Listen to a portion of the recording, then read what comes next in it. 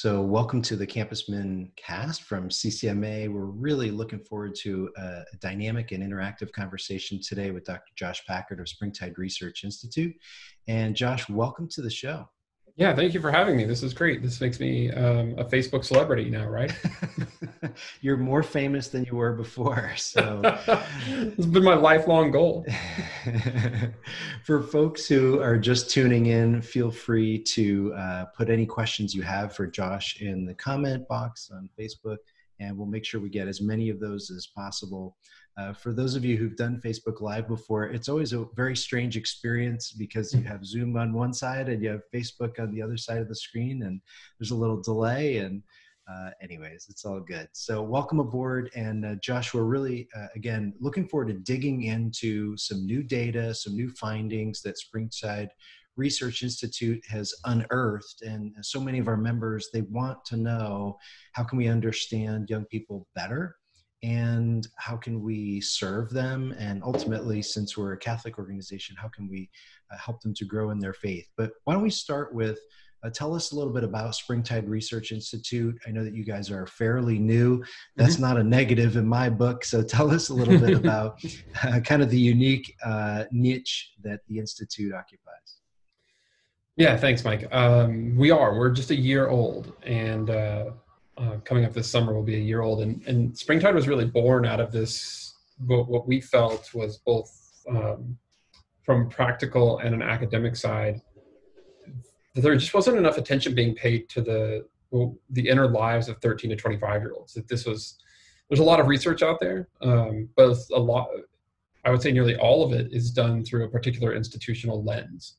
That makes sense. So, in other words, like it's research about Catholic youth, or it's research about, Protestant or, evangelical youth, et cetera. And sometimes very denominationally specific within that. That made sense for a long time, but what we've been seeing is that increasingly young people aren't leaving the church or their faith. They're not growing up with one at all. And so in order to really understand how they were, asking and dealing with life's most important questions, it required us to go where the young people were. And that's what Springtide does. We go wherever they are and wherever they're answering and asking those questions. And it takes us to some really interesting places. I'm sure it does. Yeah. And I mean, are you seeing, as a statistician, as a demographer, as a researcher, are you seeing signs of hope? And again, we're going to get as deep as you want to go in terms of your new data, but from kind of the helicopter view, are you seeing signs of hope? Yeah, I really do. I mean, I think that this is what I really think of our work at Springtide is doing is accelerating the institutional responses to help match the reality of young people's lives on the ground. Because I think that young people are really exploring faith and religion in some incredibly interesting and novel ways that are pointing towards, a reality where they're just as engaged as they've ever been in terms of the questions and the concerns that they have, but that require a sort of institutional pivot in terms of how we meet them and equip them, and to use a particularly Catholic term, to accompany them along those journeys of asking and answering those kinds of concerns. So I do find a lot of hope there. I think a lot of us, I want the institution to hurry up and meet because as much as young people can sort of do this work, and they will provide a lot of the energy, things are not ultimately sustainable if we don't have really good structural solutions for them over the long haul. And so I think there's really a moment right now that is sort of calling the institutions to change a little bit, not what they care about, not what they value, but their mode of delivery. Why would you say a lot of times institutions are very resistant, or just either suspect or skeptical, resistant when they see data come out? I mean, here's an example. There was something that came out a few months ago about how a good percentage of Catholics didn't even understand, the doctrine of the real presence in the Eucharist. And I saw both sides. I saw people initially come out and say, "Oh, this is awful, the sky is falling." And I saw some people on the other sides who said, "Oh, the data is flawed." do you see this sort of institutional angst when new data comes out? Yeah, and I think that's there's a whole lot of really layered reasons behind that we certainly could get into, but very simply, I would say that it's part of what makes us different and unique at Springtide, which is I think people are rightly skeptical of a lot of that data because it's not particularly actionable. So let's put yourself in the shoes of somebody who works at a local parish. What do you do with that number? That, X numbers of percentages of people don't understand the real presence doctrine and the Eucharist. Like, how does that change or inform anything that you do? So at Springtide, we always talk about that as interesting data. And we say internally, like, we never want to be interesting, we want to be useful. And so our research really is like guided and by that principle, among a couple of others, but really trying to make sure that we're not just living in the land of like sort of intellectually interesting things, but producing insights that are coupled, empirical things, data-driven, coupled with really good understanding of the social behavioral sciences so that we can produce things that are actually things people can use. Because if we can't use it, then it's just going to perpetuate, and we'll have the same conversation 5 or 10 years from now. And I think don't you like without that sort of like tie into direct action? That's where I think you get those people who are like, either on one hand the sky is falling, and on the other hand the data are flawed. Like, it just leaves it so much open to all of those things, and neither of those sides are wrong necessarily. Like, maybe the data are flawed, I guess. But like the point is, like, nobody knows, right? Because they haven't like talked about the ramifications. So people are having the wrong conversation. So take us behind some of the young adult research that had started before COVID-19. Sure. Yeah.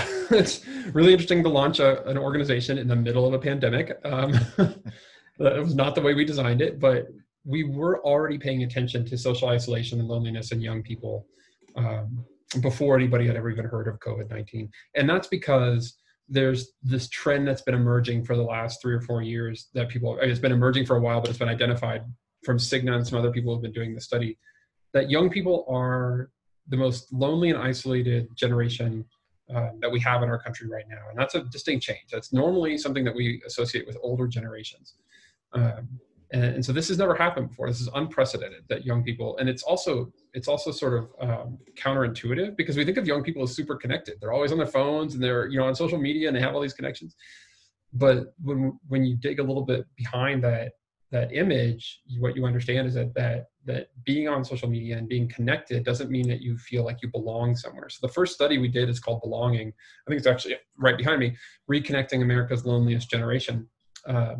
And it's a survey and then a bunch of interviews with young people to really help dig into that, like, who does and doesn't feel lonely and isolated, and why, and how, and what the mechanisms are behind that. And it was a great way to kick off Springtide and sort of demonstrate like what we care about and where our concerns are. And we also learned so much because we were wrong about so many things. Give us an example. What were you wrong about? Well, we had this hypothesis, and this showed up, in the interviews a lot. We kept asking them, where do you find a sense of belonging? And in fact, I sort of anticipated that we were going to be writing a report that documented, like, here's some really outstanding organizations or something. And I remember, like, very early on having this meeting with my research team, and they were like, they were like, it doesn't work. The interview guide doesn't work. Like, the questions, like they're not answering the questions. They don't know what to say. And anyway, what we were able to figure out is that every time that we kept asking them where, the young people kept flipping it and telling us who. And so that put this emphasis for us, like, squarely, and then that was affirmed when we got the survey data back as well, that it's really about trusted adult relationships that give young people a sense of belonging. And that can happen in any number of contexts, and that it decidedly wasn't anything to do with attendance. So I'll explain that. Like, we asked about, do you belong to any sports teams or after school clubs, or, do you have a place of employment? And then we also asked about religion. Do you attend religious events, services, gatherings, etc.? And when you look at just the difference between those who attend religious services versus those who don't, their loneliness and isolation numbers were exactly the same. Attendance made no difference at all. It's not until you couple that with, because we asked this other question of whether or not you have a relationship with a trusted adult at that place of worship or at that religious institution. When that came in, now we saw numbers start to plummet, like isolation and loneliness numbers start to plummet. And so that was just like incredibly eye-opening for us, and really reaffirming this notion that we are living in this era where relationships trump everything. That's a bumper sticker right there. we're talking with Dr. Josh Packard of Springtide Research Institute. If you have any questions on Facebook Live, we have a good number of people watching. Make sure you put those in the comments, and I'll make sure I feed those over to Josh. Can I geek out for a minute and just ask it? What was what were the methods you guys used? Was it solely survey? Was it a combination of survey and interview? Was it group interview, solo? Just, allow me to just geek out for a minute there. Yeah, no problem. So in the last, in the last year, we've surveyed now 10,000 13 to 25-year-olds and interviews with another 100 to 150. For belonging, which was our first report out of the gate, that was and the surveys that we all do are nationally representative.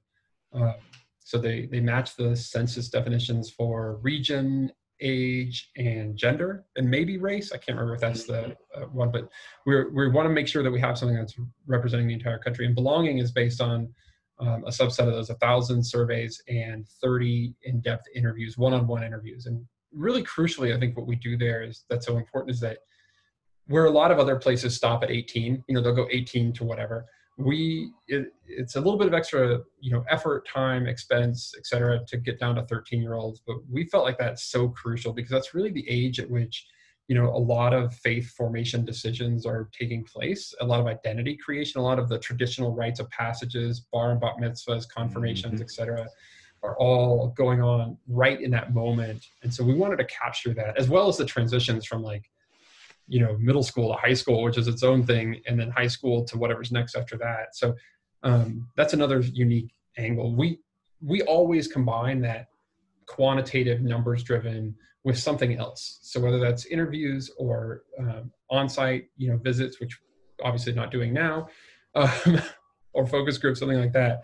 And to this, what we call data with heart. Like our goal is not just to report, but it's to understand so that we can make critically informed decisions about and give some insight to where people should be headed. Here's a question. What were the key components of a relationship with a trusted adult? Did those surveyed identify what they mean when they use terms like belonging and isolation and lonely? Yeah, so we, that's a great question. And I think that's one that everybody should be thinking about here. And at the end of the book, at the end of the report from belonging, we're able to identify this process of belonging that it actually proceeds in stages that we call noticed, named, and known. And so that was what was really great about the data. And that's what I mean about being actionable, which is that we were able to actually identify the ways that, okay, if you can first make sure somebody feels noticed, because young people tell us all the time, told us consistently that they feel like they're not seen, that they literally feel invisible. And so the simple act of noticing somebody makes a big difference.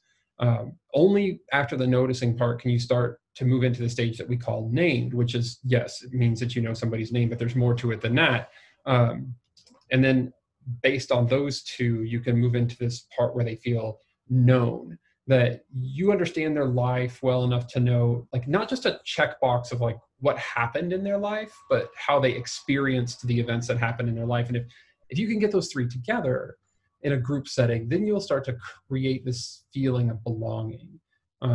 And without any one of those steps, we found that the belonging, that sense of belonging that you're hoping for to combat the isolation and loneliness, that it doesn't really emerge. If it does, it's temporary and not super durable. That foundation of noticed, named, known is really crucial for creating those long-term results. So brass tacks, I have a high school student and he goes to his parish youth group. And then the young priest who's a year or two ordained, he's at the youth group, maybe there's 20 students there. Over the course of a couple months, one would think that you could get down 20 names or so, Mm-hmm. And then we will see the priest at Mass on Sunday. It sounds like what you're saying is the data says that if that priest simply knows my son Thomas's name, acknowledges him, and starts to make him feel welcome. Sounds like you're saying those simple things could make a tremendous difference in terms of isolation and loneliness. Yeah, but I think we need a lot more sophistication there. That it's like that is at its basic level. That's what we're trying for. But where we've been living is in this world of like these really program-driven models, which were super effective for a very long time. But we've got some pretty important evidence that the world has shifted, not just for young people, but for everybody in the last really 20 to 30 years, which is that we don't have the same institutional trust that we used to have anymore. So just because you have the role of a pastor or priest, or just because you occupy, you have certain credentials and diplomas on the wall, doesn't mean that people will necessarily listen to you. And that means that those program responses that are seen as part of the institution, like they're not going to have the same kind of resonance. That's why, I think, that's largely why we found that attendance didn't have the effect where once I think did. So even when I think I was growing up, like attendance, like if I went somewhere, it meant that I felt like I belonged there. And now those two things are just decoupled, that people attend a whole lot of things where they don't feel like they necessarily belong. And I think it's time that we really need to bring the same kind of sophistication to relationships as we have been bringing to our programs that we put so much energy and effort into. So in a very practical sense, then, we talk about measuring what matters, and what I sometimes refer to as nickels and noses, like donations and how much time, how often you came to something and sat in the pew. That used to be a really good marker for the thing that we cared about, of commitment, right? But those are not good markers of commitment anymore. We should stop measuring them as indicators of commitment. They might be useful as indicators of something else, but they are not indicators about whether or not somebody feels like they belong and are committed to your organization. We need to start tracking and measuring the things that actually matter with regards to spiritual development, faith formation, and relationships.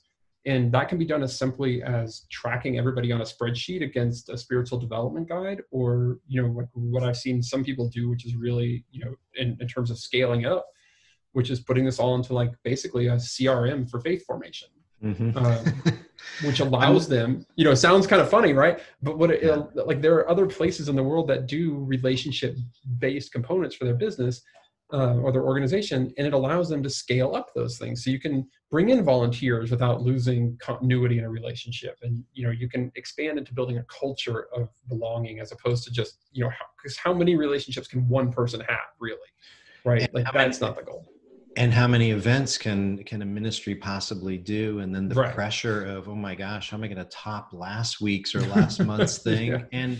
And one person can only make so many connections at those. Right. And it's the bigger they are, the easier it is for somebody to feel just kind of anonymous in that kind of program or event. Here's a question, Josh. In a virtual world that we're currently in, and probably will be in campus ministry for a while, that seems likely, how do we help students be noticed, named, and known? And are there any virtual habits that we can put into place to accomplish this? This is such a great question. I think there's a twofold answer here, and one I can just sort of toss out pretty quickly, which is there's this ritualistic side of this that I think is really useful in terms of the scaling component, where we're getting people to feel like they're part of a larger group. And I'll put in a plug here for on our research advisory board is Casper Tequil, who has this new book about rituals coming out this summer, and really talks about how to create rituals in a modern world. And I'm irritated that I can't remember the name of it off the top of my head, but it's pretty easy to find. And I think we can create these new kinds of rituals about how we gather and what we do when we're together, and how we just even bring in the beginning and the end of a day. Because I think for me anyway, that's been one of the weirdest things about all these stay-at-home orders is time just has changed. Yeah, so weird, right? On a much more individual perspective, I've seen so many places doing just really phenomenal things. So here, let me give you this is my favorite example from last week. There's this organization that's a parachurch ministry, and all of their mission trips for the summer are canceled. They're gone, right? But they don't care about mission trips. What they care about is service. right? That's crucial. The fact that they know that is absolutely essential. They understood the mission trip as just a mode of delivery for imbuing this value of service. And so what did they have? Well, they've been playing video games with their kids. And so what they've been getting their young people to do is to join in these big, these big online virtual world video games, Fortnite or whatever. And then they pick somebody which you can't really win on your own anyhow, right? Mm-hmm. So they, as a team, pick somebody who's playing alone, and then they just basically like give them all the stuff. Like they make it so that that person has a team on their side, and there's no ulterior, is this like solving world hunger? No, let's not be, but is it a way to like get across the value and importance of service to others without expecting anything in return? Absolutely. And like that young person who like, they didn't do anything to earn it. They just like showed up and played a video game. And now all of a sudden, like they've got this team fighting and playing on their behalf and solving puzzles with them and giving them insights. And like, how great would that feel? Right. So, we've seen all kinds of people like making door drop delivery things to people and care packages and really just doing outstanding kinds of work. But it all revolves, I think, around that central insight of what am I doing that is a mode of delivery, and what am I doing that's an actual value thing that we care about? Because once you can separate those two out, then you can fill around with the modes of delivery all day. If you're not a video game person, I'm not suggesting you go play video games. Right. But like whatever it is that fits your skill set, then you can do. Well, don't bring up Fortnite in this house, because I mean, that's practically like a fifth child in my family is Fortnite. Oh my gosh.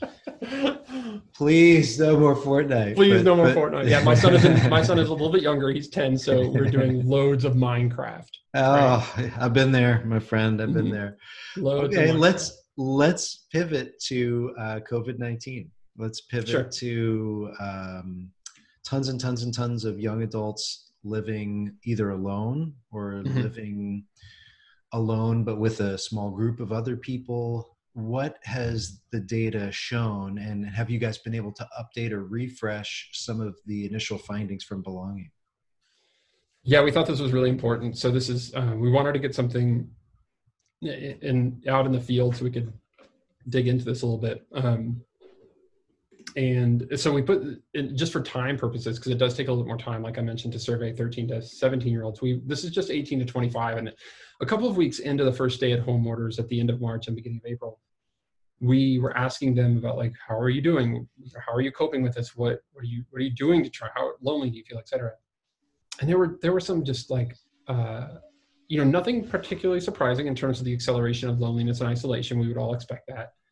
But then there was this really fascinating sort of like these two data points that were in conversation, at least for me, they're in conversation together, which is that nearly half of young people had tried some kind of new religious activity during the first couple of weeks of stay-at-home orders. So they were praying more, they'd watched an online service, maybe they were meditating, who knows what it was. And yet, only 1% of them had been reached out to by a religious leader. So like, in other words, the story that emerges for me then in that is that you've got these, like you have these young people who are really hungry and exploring for like how to make meaning and sense of all the stuff that was going on. But the experts who were supposed to be like the people who we would think of as the experts to guide them through that process, largely non-existent. And not to put too fine a point on it, but if you're asking me, like, if I think your time is better spent connecting one-on-one with a young person who's trying to figure out what this means, or live streaming your service, like, that's a no-brainer to me. Sure, absolutely. And I'm not saying you can't do both, because I think you can. Right. Absolutely. Yeah. I mean, this crisis has exposed, I think, a lot of us, a lot of ministries, a lot of apostolates, and some have been able to really pivot and embrace new things and change and put a human element to a lot of technology. And then there have been some that have really struggled. So what is it? Is it a lack of preparation? Is it a fear of getting back to basics in terms of one-on-one communication? I mean, I don't know if you can take a guess, but why did only 1% reach out to these young people who are trying and obviously hungry for something, some new spiritual expression? Well, I do think it's a misunderstanding that lies at the root of this. And that misunderstanding revolves around really that central change with regards to trust. So for a long time, the church has been telling itself a story where the church is the primary main actor in that story. And the world sort of happens, as a supporting cast around the church. And that's just not true. I don't mean that to say that the church is unimportant, but that there are other things going on out in the world that dramatically impact the ability of church to do church in the way that church wants to do church. And that thing, that sort of big forest level thing that's impacting that individual tree is the sort of lack of institutional trust. Now, when you see it as like, oh, I'm the central actor in this story, you think about that as like I need to rebuild trust, period. Like it's like, for whatever reason, young people and others aren't attracted to me, so I need to make them, I need to be more trustworthy and attractive. But the actual story that's being told is that people don't trust institutions at all. It's like, when we look at the data here, it's overwhelmingly conclusive. It's not that churches have done a bad job. It's just that, like, we don't trust big businesses. We don't trust banks. We don't trust the government. We don't trust, public education, and on and on and on. Where the church has been a little bit slow on the uptake there is that each of those other industries have pivoted. They've created like these alternative ways of getting out of that. They've recognized that, like, oh, I can't rebuild trust because something is fundamentally sort of at a social level broken. So we need to think of new ways that we are doing this. So, if we don't trust, say, like big, large scale, agriculture like we once did, you look at the largest buyers now and purveyors of organic foods, it's Walmart and Costco. Well, that's crazy, right? That's not what you would expect from them, but that's part of how they're mitigating that. As we lose trust in public education, we've seen the rise of homeschooling, charter schools, those kinds of things. Religion just hasn't quite yet developed those kind of alternative responses. And I think it really is that fundamental misunderstanding that, like, the problem that's happening right now is not something that they can fix.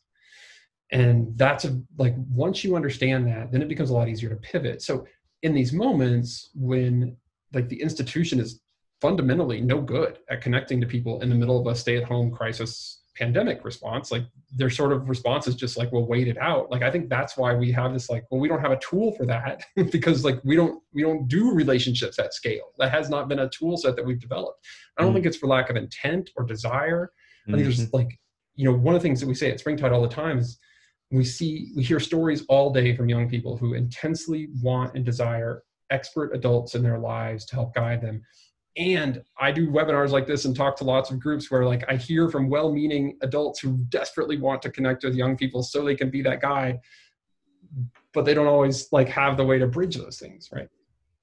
So I think it's primarily like, that's what it is. I don't think it's, people's, not wanting to. Years ago, I worked in New Hampshire, and I used to bring students to a field trip to Timberland Boot headquarters in New Hampshire. Yeah. And I absolutely loved it because they basically said, we have to serve people at a super high level or we go out of business.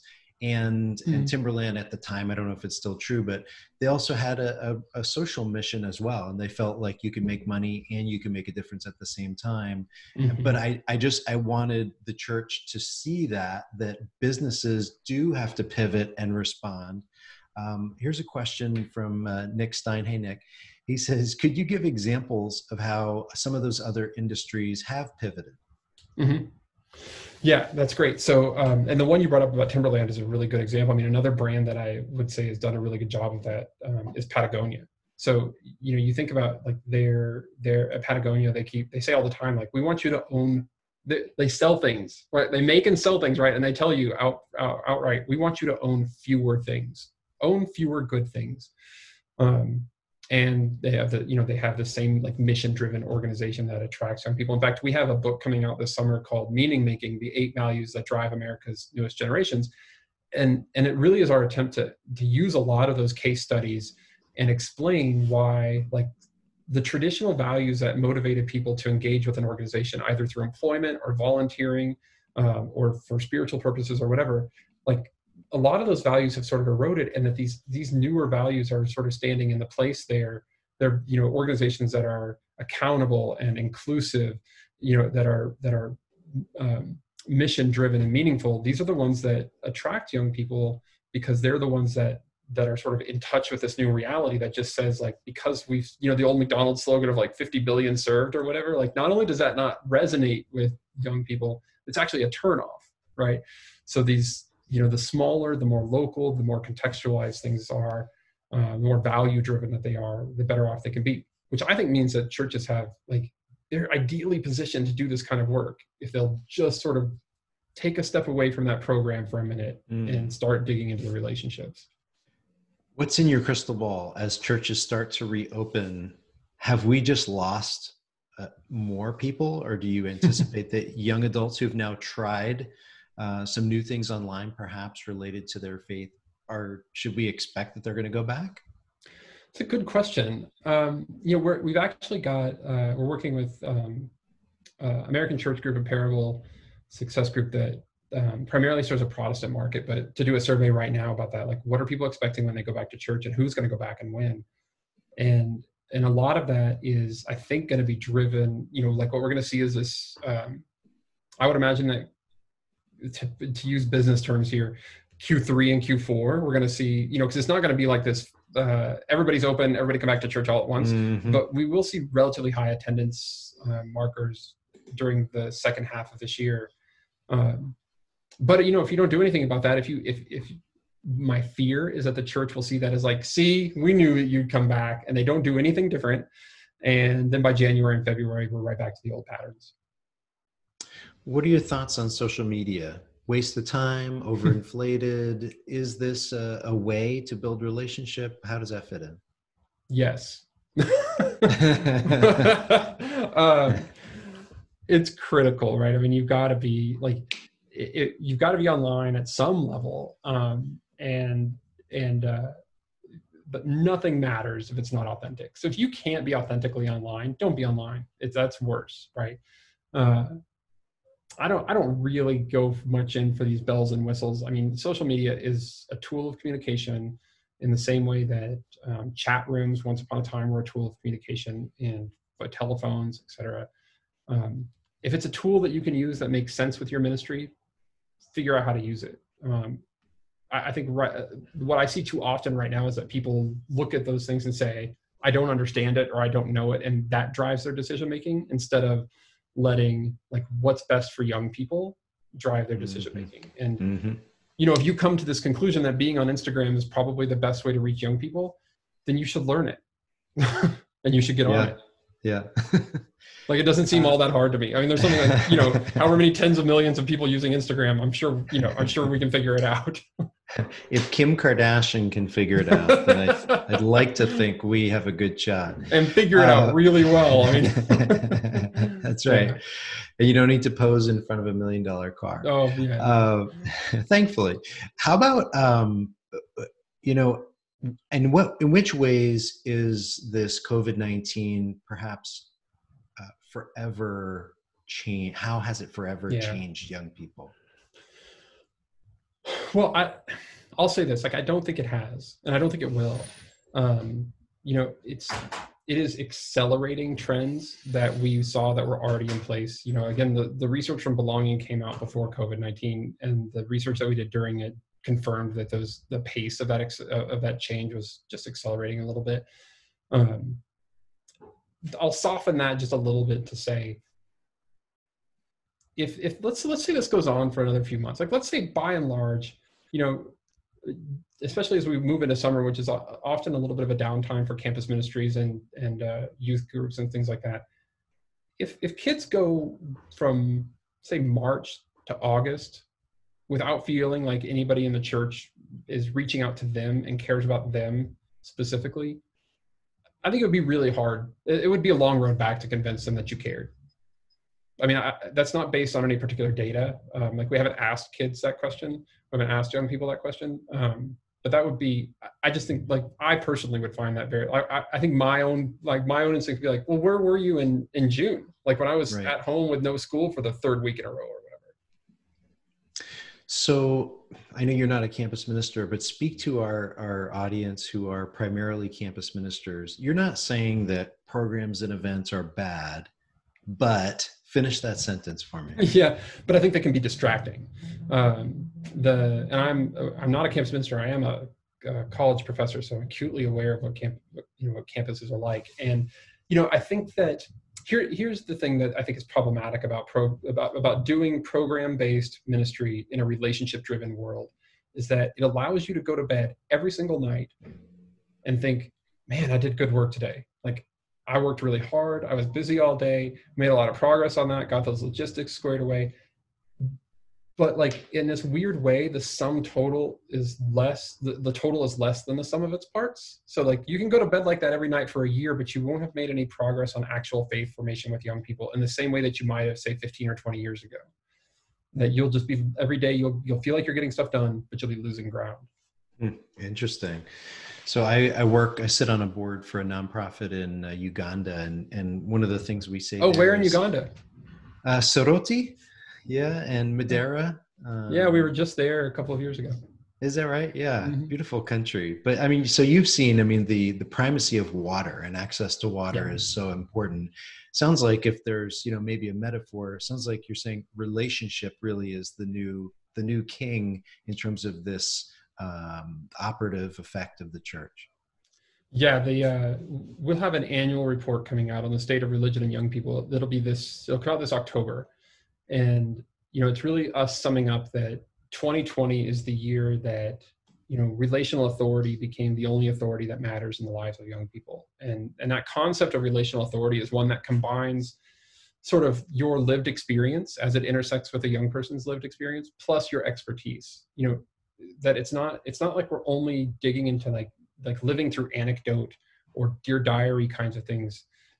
People really do care. Young people really do care about your expertise, but it has to be combined with personal care. And so that if you can do those two things together, that develops what we call your relational authority. And the impact of having relational authority in a young person's life is tremendous. You'll have the kind of influence that you really want to have over their decision-making and understanding of their values and what drives them and motivates them.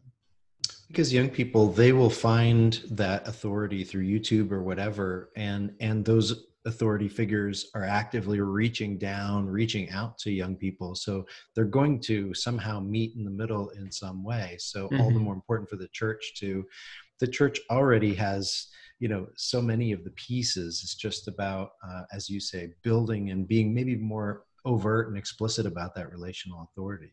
Yeah, I agree. I think, and really building systems around relationships. Okay, so I guess last question. We're talking with Dr. Josh Packard of Springtide Research Institute. And again, feel free to put any questions you have in the chat.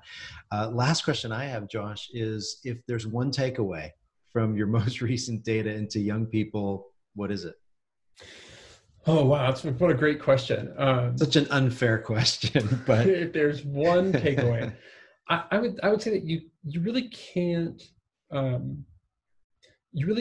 underestimate how much young people are looking for and desiring trusted adult relationships. And I get, especially in a Catholic context, I know the question that's coming. If there's not somebody typing it right now, they're about to, which is, with the safe and sacred, like, how can we be in relationship with young people in this one-to-one kind of way?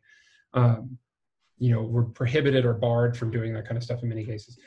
And I'll say that I've not yet seen a place where you couldn't, with some creativity, figure that part out. Whether it's, and in fact, I think there's really an opportunity here for you to convey to parents how much you do care. Like, you take their children's safety so seriously, and you're willing to go to these lengths of, like, you need to be in the room when we're having the Zoom chat, and like, I'll send you the recording afterwards. I've seen places that are, when they're playing video games with young people, they make sure that they're either never playing alone, or they're literally filming themselves in their living rooms and like making that available in the cloud if any parent wants to. And it becomes this way because I think, like, we live in this world where we know all the safeguards that are in place, but parents and people who aren't connected to the church, they only see headlines, right? And the safeguarding policies never make the headlines. It's always the transgressions. So it becomes this way to, like, repair some of that damage by going that extra mile to say that. And it's worth doing, because if I were to sum up all of our research, it would be to say, there's nothing that can replace the trusted adult relationship in the life of a teenager. That those guides are, in fact, and they're in such short supply. Something like 40% of young people have one or fewer trusted adult in their lives, and that includes their parents. Mm. And that's just not enough. It's not enough to combat the impacts of isolation, loneliness, distress, etc. It's not enough. And yet the flip side, it is, I mean, it's tragic, really. It's a heartbreaking reality. But the good news is you could be a caring adult number 2, which might make a dramatic difference. Absolutely. And it's not, you're not just speaking like off the cuff there. I mean, we've got research that actually, in belonging, we show the research about how much the difference of going from 0 to 1 makes in 1 to 2. And then, the magic number is 5. You can get to 5 young adults, 5 adults in a young person's life. Then we see the numbers, for those things sort of drop down to like single digits. Wow, that's amazing. All kinds of questions here. So one question is, this leads me to ask, how does or should relational authority relate to the appropriation of the faith or the making the faith your own? And then another question is, how do young people define authenticity in a relationship? I don't know. That's a good question. I'm not sure. I mean, do you have 5 hours? Yeah, right. Trying to get young people to identify high level concepts can be interesting. And that's what we have a really great head of research at Springtide who does a good job of getting at those things at age appropriate levels, because obviously the way you ask a 14-year-old is not the same way you ask a 20-year-old. But to say that we've taken this, there is this, these two things coincide here in this moment where authenticity is really about providing space inside of a relationship for young people to grow. Now, in other words, like they're not being driven by your artificial timeline, where like you think that they should be confirmed in the next 8 weeks. Well, if that young person doesn't believe that, or if they live in such a reality that makes, being confirmed in the next 8 weeks, like not something that they can commit to or do, or that their family can't do, we've often had like no other outlet for that to happen. And so in terms of that appropriation and authenticity part, like I think it really is incumbent upon us to understand let's take that example of confirmation. What is the point of confirmation? What are the necessary steps to that? And how can we track those things? Because I'm not the foremost biblical scholar, but I'm pretty sure it doesn't have to happen, at your parish on Wednesday nights for the next 8 weeks. Like I'm pretty sure that's not in the New Testament. And so when you start to take that approach to it, then young people see you as like, oh, you're intensely interested in me, not the number of people coming through confirmation over the next couple of months, but you care about my faith development. You will be here with me from the beginning to the end. And that's where we get this coinciding of authenticity and care, relational authority, and spiritual development. So it sounds very simple. I don't mean to say that everything is just about timeline. What I mean to convey is that it's about really understanding what you care about and how it intersects with what a young person needs. So it sounds like what you're saying is you can lead, and also you can find space to be patient with that young person's organic and sometimes inconvenient growth. Sounds like you can do those two things. Is that what I'm hearing you say? You can lead them and you can love them and you can walk with them. Yeah, not only can you, but I'm not sure that there's really, I'm not sure there's really a long-lasting approach to faith if you do it the other way around. I mean, one of the things that we know, this is just something from sociology. I'm a sociology professor at the university. I mean, that's my training. And one of the things we know from sociology is that belonging, a sense of belonging, is actually the way that it has to come first if we're going to create a really solid foundation for long-term belief. And that's not just true in religion, it's true of anything, whether you're trying to get people to really commit to a democracy, for example, a new political system, or to have faith in a judicial system, whatever it is. Belonging precedes believing. And we always get into trouble as a society, whatever the institution is, when we flip that on its head and we try and force the believing part to come first and think that a sense of belonging will emerge afterwards. It's more, I don't know, it can be really enticing at first because it looks like we're making progress faster, but over the long haul, it's less durable of a set of beliefs. It doesn't stand up or hold up as well to the other kinds of things. So really, like, ensuring that you're doubling down on that belonging thing, that you know them, that they are part of the group, that they feel that sense of belonging, and you'll be surprised, I think, at how much more durable people's faith is after that. Well, we're going to have to cut you off there, and I hope you will take an invitation a few months down the road from us when you've got some new research out. You bet. We'll be eager to unpack that as well. And you've given us a few gems today that we're going to need some time to chew on. So, Dr. Josh Packard from Springtide Research Institute, thank you very much for being our guest. Yeah, thanks for having me, Mike. If people want, they can, I'm Josh at springtideresearch.org, or we're on social media at We Are Springtide across all platforms, I think. Okay. We'll talk to you soon. Thank you again, Josh. Thanks a lot. Okay. Bye-bye.